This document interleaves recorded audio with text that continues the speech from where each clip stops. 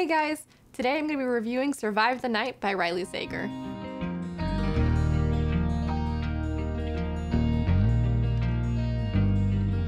This book is a much anticipated release from Riley Sager.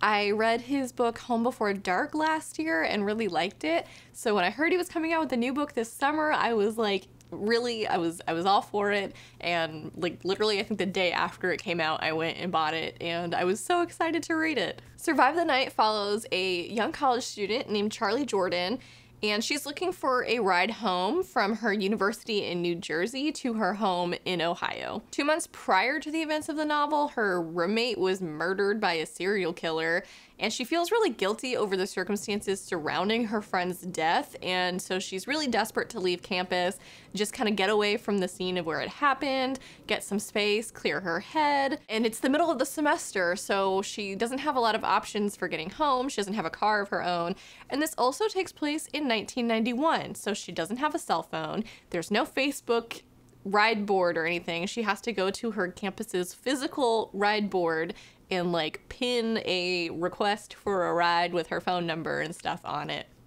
in order to get a ride home. This is where she meets a man named Josh Baxter, who she assumes is like an older grad student, and he is also looking to drive to Ohio and looking for a passenger to bring along and split the ride costs. So all this is how she finds herself in Josh's car in the middle of the night on a 9-hour road trip home.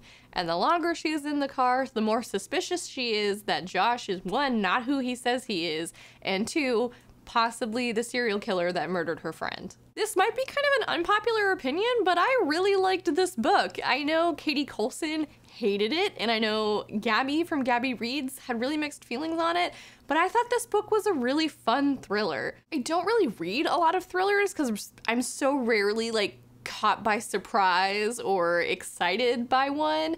I recently just read The Maidens by Alex Michaelides, and I thought I would love that book, but it was really just kind of meh for me, and the final like twist really like, I don't know, I just didn't buy it. So this one, I was really delighted by the fact that like I bought it and I had a lot of fun reading it. There were moments where I would like put it down and go, oh my god. And that's really the experience I'm looking to have when reading thrillers. I thought there was an incredible amount of tension in that it takes place in just a single night. And I have seen some reviews that complain it's a little bit repetitive. There's several moments where Charlie could find herself like escaping the car and she doesn't. And it is a little maddening, but I also think like you really have to set your 2021 lens of the world aside, I think, to fully be invested in this book, because things were different, you know? Again, there's no cell phones, there's no Facebook, you can't like stalk this guy on the internet and see that he checks out. In 2021, we have true crime documentaries, we have true crime podcasts. I think it's easy for someone in our sort of day and age and our generation to look at this situation and think that our protagonist, Charlie, is just an idiot ignoring all these red flags. But like, it was a little different back then. There's plenty of documented cases in which a woman gets in the car with a stranger and it doesn't seem like a good idea objectively, but maybe we were just a little bit more trusting back then. Also, like, it's never a victim's fault for being gaslit and manipulated into a bad situation, and Charlie herself experiences this on several occasions. So again, I think it's easy to say that she's kind of a dumb protagonist, but I think that's also ignoring a lot of real life sort of evidence that backs up her behavior. Also, women are often made to feel guilty if they're not like nice to strangers. Like they tend, and Charlie even experiences this in the novels, like she doesn't want to hurt Josh's feelings by airing her suspicions about him, because what if she's wrong and she's just being a jerk?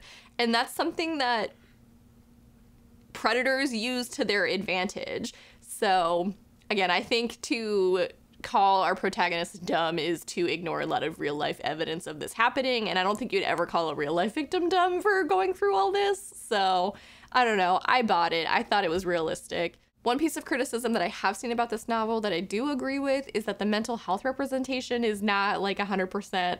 Our protagonist Charlie experiences like cinematic hallucinations following the death of her parents when she was a child, and she's often aware that they're hallucinations when they're happening to her.